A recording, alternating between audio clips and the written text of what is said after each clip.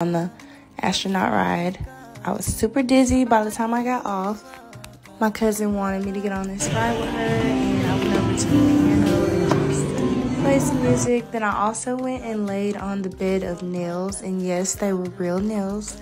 They were sharp, but it only lasted a second, but it was really cool. And so I went in the STEM area and went to do the celebrity lookalike, and they gave me Antonia Thomas. She is very beautiful, but I don't think I really look like her.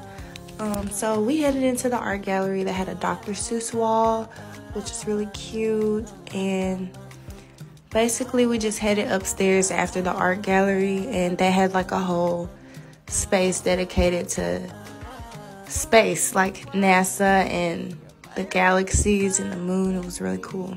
Lastly, we did laser tag and went to the gift shop, and I ended up getting a shot glass and some candy. Bye.